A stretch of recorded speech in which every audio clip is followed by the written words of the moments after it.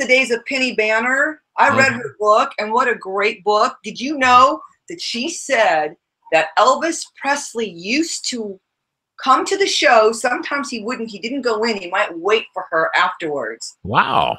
I'm telling you, it was in her book. Yeah. I was like, wow, that's kind of I got another Elvis Presley story for you. Do you know who the announcer, Harry Carey, the famous announcer? Yeah, I know who that is, sure. Harry Carey was once had to go to Memphis to call the Liberty Bowl. And it was way back when. I forget who the hell was running, because I didn't even know Harry Carey had ever called a football game. I didn't know this. Yeah. Went there. Elvis found out Harry Carey was at the hotel near where Graceland was. So he calls the hotel 3 times, gets put through to Harry Carey's room. Hey, Harry Carey, Elvis Presley, and I'd like to meet you out in the lobby. I want to take you to dinner. Harry Carey hung up on him 3 times. Did not think he was the real Elvis. He calls back again. He said, "Sir, this is Elvis. Please just go down to the lobby. Wait for such and such Cadillac to pull up.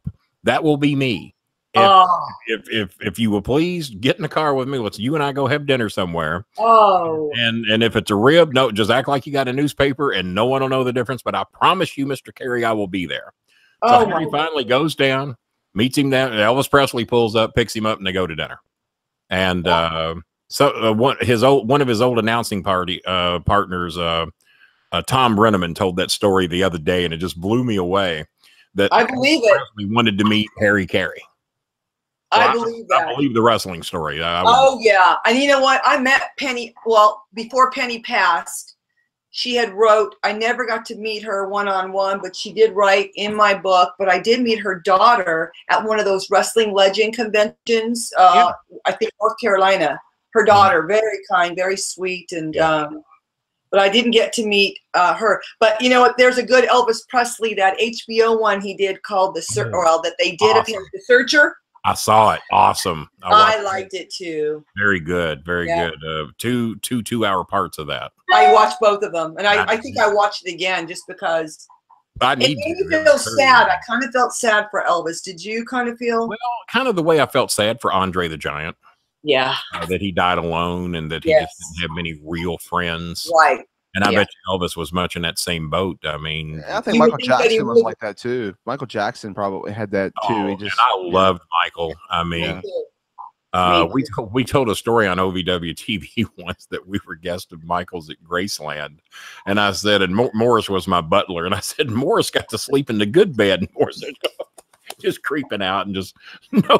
I don't want to sleep in that bed again. But honestly, and call me a fool if you want, I honestly don't think Michael had it in him to ever hurt a child, because he got so little of a childhood himself. Right. We'll make up the stories, but no one ever had an ounce of proof. And lots of accusations, people trying to get money, but no proof. Well, I don't think that man would harm a child for anything on the planet. I really think it was innocent. I think it's something that me and you probably wouldn't would do because you think of the red flags. Sleeping in Kenny Bolin's bed, that's going to be a life sentence in prison. Yeah, but I don't. Jackson, it seemed all right. Yeah, even though he was innocent. Age. Yeah. Very sad. Yeah. Well, sometimes you can get to that certain level of fame, and we all. I think when we get into wrestling, I mean, it still amazes me that people all over the world know me, even though I barely left Louisville. I mean, I didn't leave the state, the bordering states, maybe Tennessee, West Virginia, Ohio, and I went up New England to do Wolfie's deal. But I didn't, unless I was part of a wrestling territory. I mean, Alabama I only did a handful of times, Florida a handful. I basically stayed in Louisville for 30 years. And it just amazes me that people in 6 continents buy my merchandise still to this day. I've been retired. God, the September 23rd will be 6 years since I retired.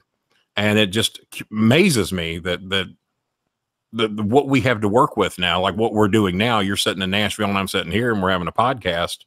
And thanks to DVDs, Ohio Valley Wrestling DVDs gave me my fame. Here, what you did, your rise to fame was 85 to 90, but here you're still riding it many years. I never